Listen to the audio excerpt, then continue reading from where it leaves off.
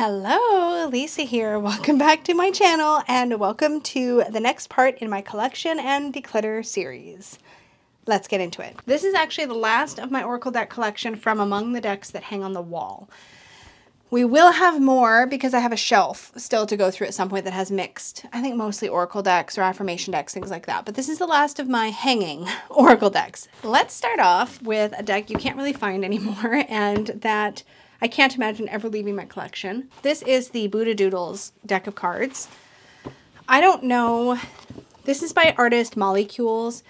I don't know if she ever plans to put these out again in any form or a different version of them, but they are lovely. I absolutely adore them. And I've had them for many years. I had them available at my yoga studio when I ran a studio. They're affirmation style cards. They're giant. They're huge. Here's my hand. They're huge. They're really great for just putting in a card stand and setting out. Like, ever since happiness heard your name, it has been running through the streets trying to find you. Love that. Smell the air, imagine the flowers that follow. Nurture the garden of loving kindness. It's just lovely. It's very calming to look at. I love Molecules artwork. Love the little Buddha series. This was a series of Facebook posts back in the day that Molecules used to do, and she just turned them into a deck. And they're so lovely. I don't pull this very often, but it's something that I treasure. I'm so glad that I have. And it's just really, really nice. And actually, I just realized this actually would get so much more use if I pulled this into my bed, by the bed deck collection. So I think that's where this is going to go. Yeah, it's perfect for that. So that's where that's going to go. So lovely. Doodles cards. Huge. Lovely. Love it. This deck and I go way back. This was one of the first Peggy bags ever made. One of the early ones. And I had put these wooden beads on it. I love the vibe. This is the Enchanted Map. Me and this deck, we have such a story. So I had this deck just like this. And then I trimmed it down and ended up, I don't know, not really using it much anymore. And then I rehomed my trimmed copy. And then it came out in a new version with these like blue backs and blue titles, and I didn't like it as much. And I thought I did. So I had upgraded to that version, and then I really missed this one. So when I saw this available secondhand, I got it back again. There's just something really lovely about this deck that takes me back, and I really love the messages in the guidebook. They're very healing. There's a lot of really powerful stuff here. This is very much a deck that I use for myself. I do think it's not something that I really reach for much anymore. But I want to say this was one of the first decks that Colette Baron Reid and Jenna De La Grataglia did together. Yeah, because you can't even find Jenna De La Grataglia's. There she is in the back of the book, but there's no reference to her anywhere else. This was when Tarot and Oracle card publishers were still doing that, where they weren't putting the artist's name on the outside of the box of the book, which, you know, we've learned. We do better now most of the time. I love this listening card so much. This is another one. Maybe I'm just having a moment with bedtime decks, but I feel like this would be a really good one for by the bed because I don't really pair it with anything. Mind you, this would also pair pretty well with the Tarot of Mystical Moments. Ish. Let's just look up Field of Dreams and see if the guidebook still hits the way that it once did. Let's see. 21. Field of Dreams. Your thoughts, feelings, and beliefs are always engaging the vast field of pure potential. This is the perfect time to harness the field of vast potential not yet realized in your life. Great abundance is yours if you're willing to do the work alongside the gentle gardener. Be clear about your thoughts, feelings, and beliefs. Concentrate on your best life regardless of the temporary outer conditions imposed upon you by the greater world, which has its own story to tell. You have a basket full of seeds that are quite powerful, for your talents are divinely inspired and will indeed lead to a great harvest to be shared with others. You will reap what you've sown. Dream big dreams. Dream big, dream beautiful, take action, and tend to the garden of your life and experience the extraordinary. This is falling totally flat right now. I don't know. Have I grown out of this deck? Slow and steady. Let's look at that one. Remember the old cliche, slow and steady wins the race. This is a time for easy movement, unhurried steps. Okay, yeah. Magical map shifter. Am I over this deck? Is that what's happened? Because I'm like looking at this, I'm like, this is like, bleh. Let's see. When the magical map shifter card arrives, it comes with a mission to make you aware of the people who come into your life to impact your personal growth. Perhaps you may meet a soulmate. This feels very... This is giving me a vibe that is not what I remember. And I think it's because there was one card in here called the Bone Collector, which I really loved. But I'm looking at this now and I'm like, you know what? This is not me anymore. I think there was a period of time in which this was me and it felt really good. And now I'm looking at this going, this reads cheesy in a way that I'm not loving at all. But there was a point when this was exactly what I needed. I'm going to purgatory this, actually. I didn't think I was going to do that. But it's been in this bag for forever. I literally have this bag and this deck sort of married in my mind. I'm going to purgatory this. I'm going to purgatory this. This bag isn't going... I save my bags so that I usually do repurpose them eventually. I could think of things this would hold nicely. All right, we're going to move on because I don't know why, but wow, that was unexpected. Okay. Next we have the Constellation deck, the Compendium of Constellations. I got this on sale and I love that I got this on sale because I've been like wanting it for a really long time.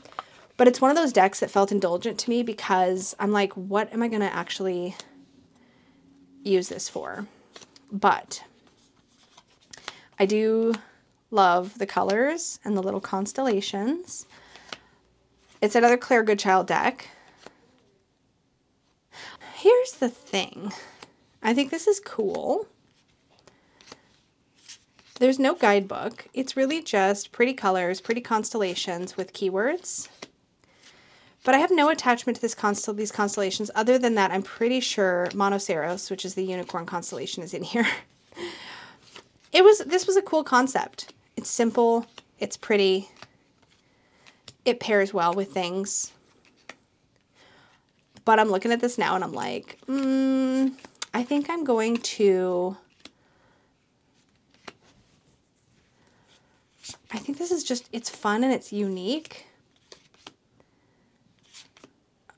But it's because I love keywords that I'm like kind of drooling about this, but I don't think this is for me. It's funny. It was one of those decks, like I just saw it on Etsy one day and it was just like, and look at how much of my decisions to keep decks is because I've just got perfect bag matches for them. Do you know what I mean? This would actually be perfect for would this be perfect for the Rainbow Tarot? No, the Rainbow Tarot has a perfect bag. I don't know. I will find a use for the bag. I feel like I'm going to purgatory this. There is a chance that I might just keep it. It's kind of a fun collectible. I may just keep it and store it, but I'm going to purgatory it and see if I miss it or if later when I go through my purgatory decks, I actually want to revisit it. All right, we're being ruthless now. This one's safe. This is the Goddess deck by Harana Janto and Sofia Marashinsky. I've talked about this deck for years and years. I love it. It's beautiful. I don't need many Goddess decks, and in fact, I only have a couple because this one just is the one that I measure all the other ones against. Part of me would really like to trim this down, though. I would really love to trim down all of the white borders and then trim off the top and the sides. Well, trim off all the white borders, not all the white borders. Trim off all the white borders off the back and then trim the tops all the way down to the artwork and the sides all the way down to the artwork and then just trim up enough at the bottom that the white is gone. That's a modification I would love to do, but I haven't trimmed a deck in a very long time. And this one is just, I love this artwork so much. I don't pair this. This is something I use when I want to work with Goddess energy. And it's very specific in its purpose for me, but I love it. It's an oldie but a goodie. It's a classic. I don't see myself ever letting it go. It's just a special deck, and I like it. Okay, next up we have the Fairies Oracle by Brian Froud. Also a classic, also not going anywhere. This one's very safe. I do have a couple reversals mixed in, but I do often end up shuffling reversals into this deck when I'm using it because the guidebook, which is just magical, does have meanings that differ based on whether you pulled the fairy in reverse or upright, and I like the nuance that it offers. It looks like I did a poor job of putting in reversals because there's only a few, or I fixed them and just missed some. Yeah, that looks better. Anyways, this is fairy as I expect fairy is, if that makes sense. It's a mix, and Brian Froud feels very in touch with the fairy realm. So I have no doubt that there's legitimacy here. I struggle sometimes with the titles being difficult to read. The fact that this is still in print, it's in print for a reason. And the guidebook that comes with it is absolutely astounding. It's so good. And I edged my cards in a color to match. Just kind of a golden color. Yeah, love this. This is safe. Some of these are decks that I've just had for a long time and are used for very specific purposes. Okay, next up is the Earth Wisdom. Look at that match. It's incredible. I actually got this recently, and I haven't really had a chance to use it a ton, but it does pair beautifully. This is by Barbara Moore with artwork by Christina Scagliotti. This oracle does pair really well with the As Above, So Below decks by Barbara Moore, and I love pairing them with those. And in fact, I should probably hang them together. Let me just go grab them just so we can double check that I'm not completely crazy. So the As Above, So Below. Let's just clear some space here. There is the So Below. And there is the As Above. No, I think I am crazy. I don't think this pairs. At first glance, this actually does not pair well. I feel like I need to pair this with something though, because I think it does go. Oh, you know what might be? Okay, let me try this again here. Let's think. Oh, I know what this might pair really beautifully with. Okay, let me put my As Above, So Below away. This is the Tarot of a Witch's Garden. And I feel like this is actually a really lovely match. Oh, I like this a lot. Oh, I like these together a lot. These are going to hang together. And look at the backs. Okay, I don't know if you can see. Hold on, I'll show you in a second here. Look at the backs together. Oh, put them back in upside down. Look at that. How perfect is that?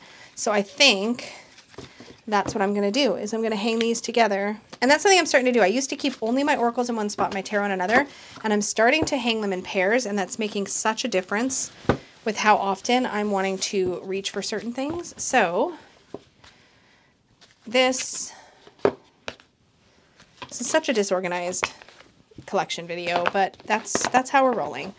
So these are going to be together. So you might see some of these show up again because I'm going to hang them on the rack with the other deck. So if I haven't covered it yet, you're going to see it again. It's fine. So we're going to hang those together. Okay, let's talk about the surrender cards, because these are good. They are good. They need a better bag. Let's just look at the backs here for a second. We have this beautiful sunset. Maybe I should put them in this bag. But am I going to remember what's in it? No, it's tied to that. It just is what it is. This literally just says, like, once. What does this say? Can I read it? I cannot read it. Shine bright. I don't know. It's a cheesy bag for a cheesy deck. Here's the thing. This is not a beautiful deck, but it's really powerful for healing. And this, I think, should live with my shadowy and healing decks. Surrender your fear of change, surrender, receive, support, love. Actually, this is also a deck that makes a wonderful bedtime deck. So maybe it's going to go back over with my bedtime decks, which is a rapidly growing collection. There's just certain decks that are just really good for just myself or for healing or for soothing. And this is definitely one of them. So that's safe. But what about the Fairy Tale Oracle? I love this deck. I don't use it very often. This is Lucy Cavendish. So this deck actually does work well. Did I already put it away? With the Tarot of the Enchanted Forest? No, it doesn't. No, it doesn't. What does this even go with? And the thing is, I don't necessarily use this by itself, is the thing. Okay, here's the story with this deck. I picked this deck up, Lucy Cavendish, and I picked up this book by Lucy Cavendish, illustrated by Jasmine Beckett Griffith. And these obviously share the same artwork, the same fairy tales. It's not a 100% matchup, but you'll find the Hansel and Gretel card will be in here. I do really like this. I think the book was such a joy to read. The book was such a joy to read. I don't know if I need... I do like this Oracle deck though. It's just, let me grab the book. I'm having a hard time deciding. So let's just look at the Nixie of Mill Pond here, which is card 41. Yeah, it's got the little snippet of the story. It's got some meanings. I do really like this. I think this needs to be another bedtime deck though, maybe, with the guidebook. So why don't I'm just, not me, I just need to work with some of these and like by themselves, because I think that's kind of where they're sort of fitting for me. I'm gonna put this in the bedtime collection and see if pulling a card, I don't know, y'all. I am like on the fence. And it could be because I've been filming for a bit and I'm getting a little bit tired, but I just wonder, yeah, here's the Hansel and Gretel card, Survival and Ingenuity. I love fairy tales so much. I do. I don't know. I'm gonna put this to the side and I'm gonna think about it because I don't know. I don't know. Is this one that I'd bother with for bedtime? Probably not. Probably not, but I don't know. I don't know. I'm agonizing. Okay, let's move on for a minute and then we'll see if I can come back to it. All right, let's talk about the Alice, though. This one is amazing. This is the Alice the Wonderland Oracle, also by Lucy Cavendish and Jasmine Beckett Griffith. And frankly, this is my favorite. I love this. I love this deck so much. Now, I'm a big fan of Alice. I'm a big fan of this matte laminated cardstock as well. It might be that because I love this, I want to love the Fairy Tale Oracle, but I do love the Fairy Tale Oracle. Okay, let me just focus. This one's safe. I love all the Alice illustrations. I love the guidebook. The guidebook's really good. And I have a great time when I work with this. I do often pair this with an Alice Tarot, of which I now have two. So I have the Alice, I have the Tarot in Wonderland, I think it's called, or the Alice in Tarotland. It might be Alice in Tarotland. I don't know. The one by Barbara Moore, which is incredible. And this one go really good together. And then this also pairs well, I think, with the Baba Studios Alice, not Alex. This also pairs well with the Baba Studios Alice Tarot, and I really love it. So it's safe for sure. Okay. Next up is the Oracle of the Radiant Sun. This is a cool deck. I have really enjoyed reaching for this for astrology purposes, like reading about these energies. This deck bores me, if I'm being completely honest. It's cool. It reads well. It bores me. It bores me. It's boring. It's just not a deck that inspires me to reach for it. And I have held on to it for a very long time because it was out of print for a very long time. But there are then sometimes times when this is the only deck that makes sense to grab. Usually astrology reasons are why. And I struggle with that. I don't think I should get rid of this yet. I don't think I should purgatory this yet. It is really cool to have a planet in a sign energy and to be able to look that up and think about what that means. But maybe my time with this is just kind of done. It might be. Okay, grab the book. This deck bores me. I'm bored of this deck. I think this needs to go into purgatory. And I don't think I'm going to miss it, is the thing. Okay. We're making decisions. This is not going anywhere. This is a Unicorn Oracle. I love this. This is also one that I repurchased. I have had this Oracle deck in two different versions. I had it in the glossy version when it first came out. Well, when I first encountered it. I don't know if it was when it first came out. It's a collaborative art deck, but it's beautiful. It's all the unicorns. I repurchased it in this beautiful matte cardstock because I love it. This is one of those cheesy Oracle decks that I love and will always enjoy using. And it's kind of a funny thing. It's like decks like this that make me realize why I don't need decks like this. Because like I've got my cheesy, fun, beautiful deck. I love it. Speaking of unicorns, did you know? I'm sure you did because I can't shut up about it. But just in case you didn't know, this is a great time to talk about my unicorn deck. Not only because I think it would actually pair really nicely with this unicorn. I think this is literally just called the Unicorn Oracle. But my deck is currently, or at the time I'm filming this, is currently funding on Kickstarter. Oh, I kind of like this pairing, actually. I haven't really tried to pair it with this. Anyways, if you're interested in information about my Unicorn's Journey Tarot, you can definitely find that in the description box down below. The Kickstarter runs from April 20th to May 17th. So depending on when you see this video, the Kickstarter may be over, but if it's over, don't worry because we funded in like 3 minutes. We hit a bunch of stretch goals. By the time I'm filming this, we'd already hit almost all of them. So who knows where we're at by the time you're seeing this video. But here's the thing. This deck is happening. So if you missed the Kickstarter, don't worry. There will be an opportunity to pre-order. It won't be at the Kickstarter exclusive price, but if you click the link down below, you'll get information on how to be notified when pre-orders open up or to pre-order if it's already open. Because again, I'm filming like we're time traveling. I actually really like this together. I think I would actually use these together, which is great. But yes, Unicorn's Journey Tarot is my deck. It's a narrative deck. It's all about a little unicorn named Mystic who discovers who they really are, finds family, taps into their creative potential, meets unicorns from all different elemental realms in a magical land. It's amazing. It's one of my bonus cards that we unlocked with a stretch goal. It's amazing. I'm so proud of this deck and how it came out and all it has to offer. And I'm trying to get better at being comfortable talking about my own stuff. So that is the Unicorn's Journey Tarot. Keep an eye out. Information in the description box down below. All right. Let me put the Unicorn Oracle away because, again, we're definitely safe.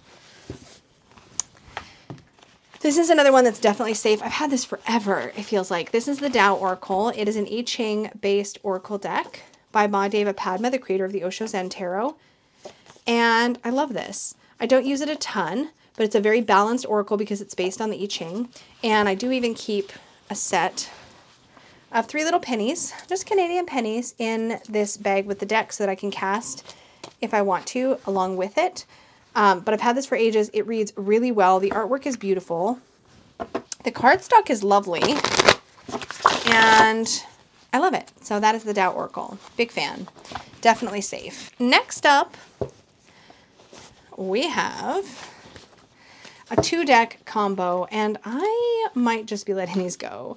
These are cool. This is the Paolo Barbieri Unicorns Oracle and the Paolo Barbieri Star Dragons. Oh no, I'm going to keep these. What am I saying? Okay, here's the thing. This is kind of like a Peggy and me reading combo that I created, so I keep them together in this bag. The idea is that I can pull like sort of a unicorn and a dragon energy together and sort of get an alchemized, is that the word I'm looking for, reading. The interesting thing about the Paolo Barbieri unicorns is that they're really wild, obviously. The tones of these decks do match. I have shuffled them together on occasion, but I like being able to pull a unicorn and a dragon separately. I'm not entirely sure they're in the right bag for what they are, though. I am tempted to put them into something different, but I'm not sure what that would be. So for now, they're going to live in this embroidered labyrinth bag, but the neat thing about the unicorns here, it says not a Yeti, not a constellation. And when I first saw that, that really annoyed me. I was like, what the heck? But then I realized the reason that it's not a deer is because it's a unicorn and it's showing up as a unicorn guide, right? And so the dragons and the unicorns both here show up as, I feel like, in a very guide-like energy. And I think because of that, these have a unique vibe in my collection. I have a feeling that when Peggy's Sassy Dragon Tarot comes out, that I might just use Unicorn's Journey Tarot, my tarot, with Peggy's Sassy Dragons for this unicorn dragon energy. But for now, I really do like pulling these for that combined unicorn dragon energy. So I think these are going to stay. I don't know why. It's not something I'm using a lot right now, but it's the kind of thing that I'm really happy I have. And because the artwork is cohesive across both decks and does the job I need it to do, it's kind of perfect for that. So we're gonna keep these together. I just separate them by their guidebooks like that and just keep them in the same big bag, standard bag. And so those are staying. This deck, I'm hoping to use more. I don't think I can bring myself to get rid of it, even though I've had it forever and I just don't use it often. But I really want to pair this with one of the Arthurian tarots that I have, and I do really like this deck. It's very special and pretty, and I just like it. I'm glad I have it. It is based on the Arthurian legends, but it also has a sort of just general Celtic Celtic vibe, and I really like it. Now, I'm currently listening to The Mists of Avalon on audiobook, and I've been listening for forever because it's so long and I have so little time to listen to audiobooks, but I do really like this. I do really like this. I just don't use it very often. It's seen very little use. It feels very specific. But I have a couple of Arthurian decks that I plan to do some study of, so I feel like for that reason, this really has a solid space in my collection. And this was a Rockpool publishing deck, and I think they did a really nice job on the quality of this. Okay, so it's time for me to reckon with what I have left here, because actually I pared this section down quite a bit between just moving things and sort of just, yeah. Okay, so going into Purgatory, I have Oracle of the Radiant Sun and the Compendium of Constellations and the Enchanted Map, Fairy Tale Oracle. I think I'm going to keep this. It's not something I reach for a lot, but the decks that I've been looking at in general in this category aren't decks I reach for a ton. And I'm okay with that. And I don't know, I just love having a fairy tale themed Oracle deck. And I do really like Lucy Cavendish's guidebooks quite a bit. So and it's a nice chunky one. So I think I do really enjoy this and want to continue to work with it. So I'm going to keep that. I'm going to have to put the book back away. But that is that. So Purgatory and everything else that I have not already put in my bedtime deck area, that's what we have here. All right, y'all. Thank you so much for hanging out with me. Thank you for helping me figure out what to do, because bouncing this off, kind of verbally processing, is so helpful. So thank you so much. As always, an extra big thank you goes out to my Unicorn Fam channel members. Thank y'all so much for everything you do. I appreciate you. Until next time, may your magic always shine from the inside out. Bye.